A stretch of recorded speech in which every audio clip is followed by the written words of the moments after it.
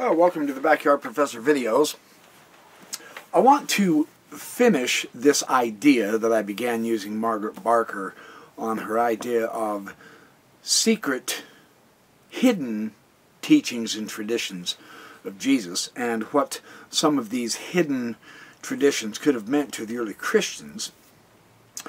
In her book, The Revelation of Jesus Christ, on page 4 and 5, I'll briefly discuss this and call it a day.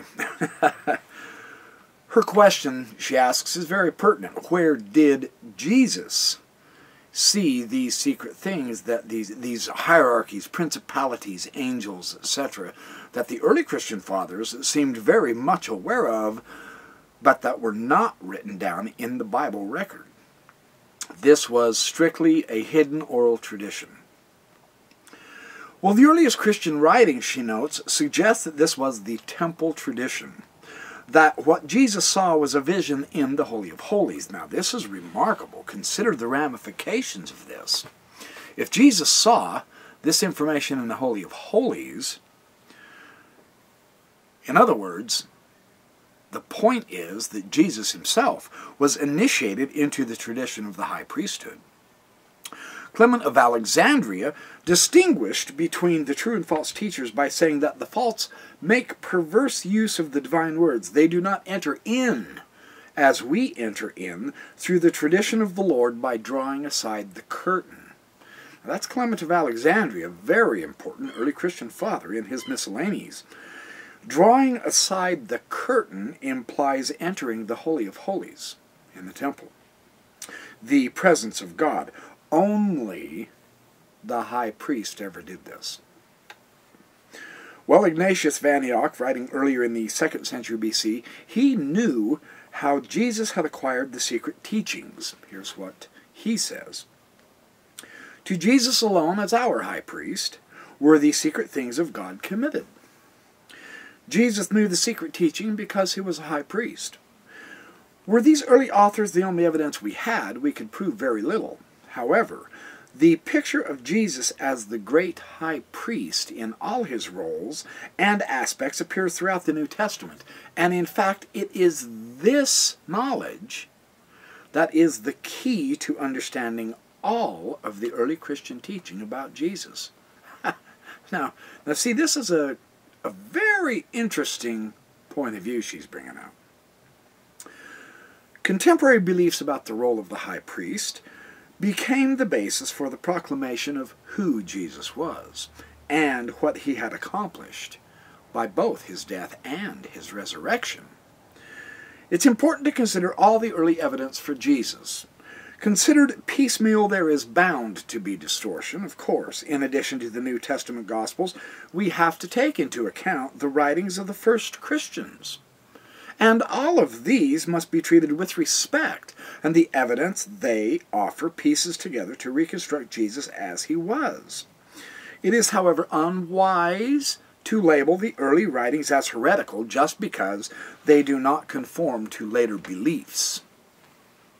See, this is interesting. The beliefs may not be the same as time goes by, but that's not proof that the early Christian writings were heretical, while the later Orthodox writings were correct. That's what she's saying, essentially. She's saying, let's explore all the evidence, which I absolutely cannot disagree with her in any manner. This is the essence of what we have to do with all of the Scriptures. Whether it's the Pearl of Great Price, using all the evidence of the various Abraham materials for the Book of Abraham, the various Enoch materials for the Enoch sections in the Book of Moses, the various Moses materials on the Book of Moses, the Dead Sea Scrolls, the Nag Hammadi writings, the early Christians, we must assess all of the evidence and all of the surrounding cultural evidence to get a fullest, presumably more correct, picture of things.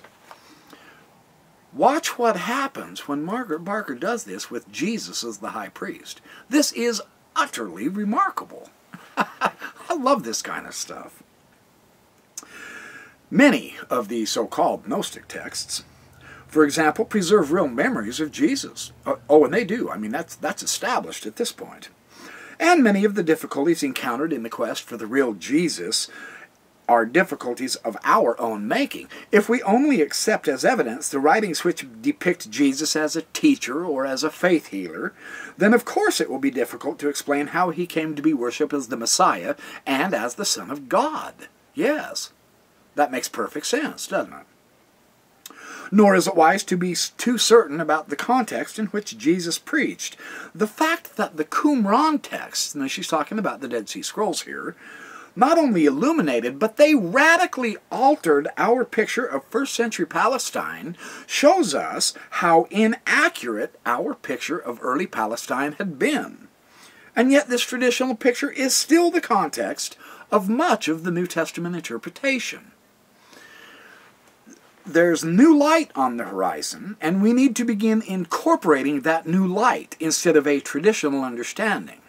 Now watch what happens to Jesus in a most stunning manner as she incorporates this new light. This is really, I mean, she reminds me so much of Hugh Nibley's writings here and the Neal A. Maxwell Institute. What she does here is so good.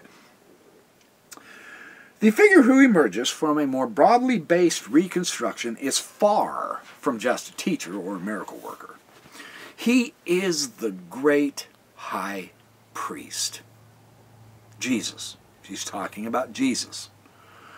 The Qumran Melchizedek text, the 11Q Melchizedek, of which I've gathered an enormous amount of materials, and of which I do want to make some videos on. I started, but I never finished them. This text shows that this was the figure, the great high priest, was the figure who was expected to appear in the first week of the 10th Jubilee to teach about the end of the age. That matches. To rescue the children of light from the power of Satan, to set people free from the debt of iniquity, to establish the kingdom of God, and to perform the great atonement sacrifice of the last days.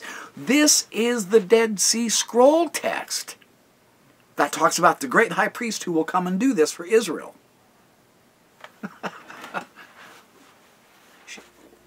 Hang on, she's not done yet. It's been fashionable to cast a wide net throughout the ancient Mediterranean world to find explanations for the earliest Christian claims about Jesus. Pagan ideas, for instance, apparently were incorporated into the new faith by Greek converts. This is one way of trying to establish who Jesus was. Well, of course, they just adapted paganism, you know. This is freaking Gandhi's idea of the mysteries of Jesus and so on and so forth. Christianity, oh, it's just a pagan religion. But hold on now. Hold on. There's another option. A very intriguing option. And the Dead Sea Scrolls are our hint. This is fun. The explanation of pagan origins is not necessary. And it's not. Everything that was claimed for Jesus was part of the established belief about the great high priest in Israel. And we need look no further. According to the traditional reckoning, Jesus appeared when Melchizedek was expected to appear. He was baptized in the first week of the 10th Jubilee, just exactly like that Dead Sea Scroll Melchizedek text said he should be. And he claimed to have fulfilled the Jubilee prophecy in Isaiah 61, which was associated with Melchizedek. And Jesus read that out loud to the people, and he said, "This day the scripture is fulfilled." That's in Luke 4:21. Well, we can be certain that the first Hebrew Christians in Palestine knew about the high priests, of course. The fundamentals of the faith proclaimed from the very beginning were all rooted in contemporary beliefs about the anointed high priest. The anointed high priest. Nor is there any need to suggest that the first Christians pieced together a whole variety of variegated ideas and created for the first time a composite figure who they then declared Jesus to be. That's not necessary to proclaim that either. Not at all. The essence of their preaching was that Jesus fulfilled fully all the expectations. He was the one they had been waiting for. And the Qumran Melchizedek text shows that the one they were waiting for was the high priest. The letter to the Hebrews, even if we cannot be certain who these Hebrews Christians were, this describes Christ, Jesus, as their great high priest. Hebrews 4:14. Fulfilling the ancient rites of the temple and offering himself as the great atoning sacrifice. That's Hebrews 9:1-28. Well, Jesus even spoke of himself as the heavenly high priest. Now notice how Barker connects this. This, in my opinion, is utterly brilliant. Jesus himself spoke as the heavenly high priest. That was his self-understanding. And here's why.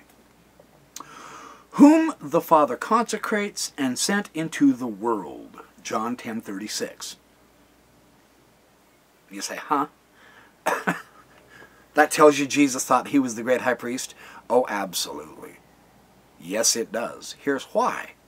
The expectation, the understanding and knowledge of how a high priest became the high priest, and the role that the high priest was performing throughout the long concourses of history in Israel, the fact is, consecrate, the word consecrate, is a technical term here. It's used in Leviticus 8 and 12 for making the high priest. Isn't that fascinating? Whom the Father consecrated and sent into the world. The technical term for consecrate in the Old Testament, in Israel's class, was a consecration. The evidence, even at this great distance in time, fits perfectly. You know that, and this is on page 4 and 5. I mean, this is right at the front of her book, and once she establishes the premise this way, and once she demonstrates the overarching significance, not only just for the early Christians, whether they were Jewish Christians or Gentile Christians, but the idea is this tradition reaches back further behind Jesus' day, way off all the way down through the Dead Sea Scrolls, and before them into ancient Israel to Isaiah, and before him stretching all the way back through the various kings and judges, all the way back to Aaron and Moses, when Aaron and Moses were consecrated in Israel for that leadership position, Moses being the high priest also. Jesus absolutely fits beautifully within that tradition, going back way back into ancient Israel. And that is the tradition that the Jews, whether openly or secretly among themselves, I'm sure there were times, you know, like, well, when the Babylonians came in and wiped out Jerusalem, 600 BC and all that jazz, I'm sure some of the information had to go underground, but it was never lost track of. Israel knew what they were looking for. The great high priest. Jesus came as that great high priest, the high priest, of course, taking the blood of the atonement sacrifice, the animal, and spilling it on the altar, shedding the blood for the atonement for the people. That was the famous atonement rite, using the sacrificing of animals. Jesus himself, according to Hebrews, went into the temple and shed his own blood for the atonement of sins. He took the place of the sacrificial animal. He was the lamb slain from the foundation of the world. I mean, this is just phenomenal. This is the tradition of ancient Israel. And this is the self-understanding of Jesus about his mission. It doesn't have to be discovered through a Gentile, pagan, Mediterranean sort of a God who dies and is resurrected. It's not paganism at all. It goes back right to the first temple tradition and before. It was established exactly at the beginning of Israel, and it's been there all the way through. A fascinating picture, isn't it? So When you see the ideas of Christianity, it just adapted a bunch of paganism. Well, the fact is, Christianity was very syncretistic, and that word is a scholarly word meaning a syncretism is an adapting of other ideas, doctrines, and so forth to make sense of your own religion, of your neighbor's religion, etc. Christianity did adapt a lot, to be sure, but that wasn't the origin. That was added on to the core idea of the great high priest, which absolutely is anchored in Israelite understanding. And that's fascinating. That is the projection through the Israelite themes and beliefs. That is the projection that Jesus came through. It wasn't an adaptation of paganism. No, you don't have to leave Israel to get the full concentration of themes of who Jesus was, what he was, and what he did. It's in Israel. You don't have to go to outside sources that has no idea at all of what Israel's themes were. That's fast. And Barker, her book's 500 pages. I mean, the thing is a mammoth text. It's a wonderful read. She has another book, The Great High Priest, that'll absolutely knock your socks off if I can get to it. Here's my suspicion. This next year, we're going to be studying the Book of Mormon. Now, I started the Book of Mormon commentary a few years ago, and I never got very far. I did like 80 videos or something like that, and I think I only got through the first 5 or 6 chapters of 1st Nephi. So instead of doing such a detailed commentary, unless of course you guys want me to, if you find that it helped you, I think I'm going to pick up with the Book of Mormon again, and the sirens of the Pearl of Great Price are beginning to call me back also.